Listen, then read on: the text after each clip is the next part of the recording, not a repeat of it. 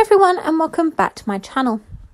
Chaz Bono is the only child of Cher and Sonny Bono. Apart from advocacy work in his books, he generally does not make big public appearances.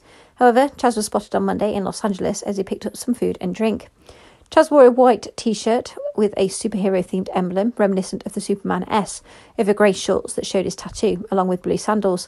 The picture taken shows him peering forward through what Daily Mail reports are prescription glasses. Born on March 4th, 1969, Chaz Bono is currently 52. He underwent female-to-male gender transition from 2008 to 2010, by which time he legally changed his name from Chastity Son Bono to Chaz Salvatore Bono. He then participated in a documentary chronicling his transition and penned books about both that process and the experience of coming out to his family.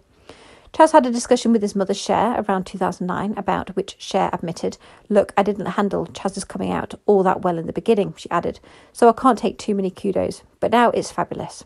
She navigated the news by putting himself in her shoes and explained, "It's like if I woke up in the morning and I wasn't me anymore and I didn't feel like me and I couldn't be me, I would just be beyond grief-stricken."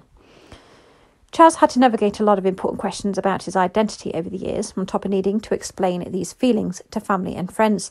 After Cher's initial uncomfortable first reactions, she now claims to be fully on his side, enjoys a fabulous relationship with her son, and wants to help other people accept their children for who they are, and encourages talking about transitioning as an open conversation. Cher cited fear in religion in explaining people's negative reactions to topics like these. Chaz feels that they've crossed a major line by staying so close after he came out. "The hard thing for my mom is that because she's a public figure and because she has this personality of being so cool about stuff and progressive, people forget that she's a parent," he explained. "The truth is, a lot of parents never speak to their transgender kids again. That's not the case in my family. There's no doubt about her love for me.